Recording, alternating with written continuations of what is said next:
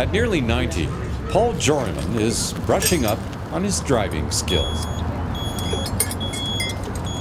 It was just 10 months ago when the Vernon senior lost his license. His eyes were fading. But he's okay with that. Might as well do that to run over somebody. So he traded in his $35,000 Toyota Hybrid for a scooter. This is my Cadillac now. It doesn't go very fast, but think of the savings. But look at the money I saved.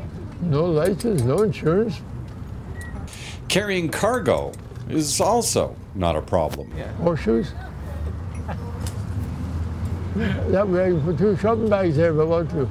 And up until recently, Paul's driving record was impeccable. I've been driving since '43.